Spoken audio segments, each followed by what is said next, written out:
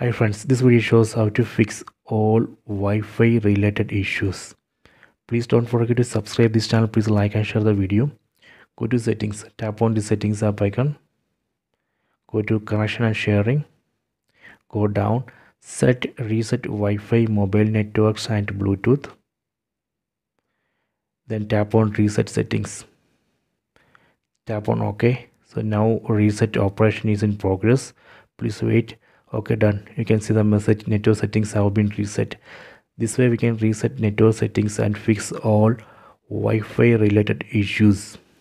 For example, Wi-Fi mobile phone is not connecting to Wi-Fi network, slow internet, or there is no internet connection. All those issues we can fix. We can also fix issues in the Bluetooth and mobile data. After this reset operation, you can try to connect your mobile phone to Wi-Fi network. That should work.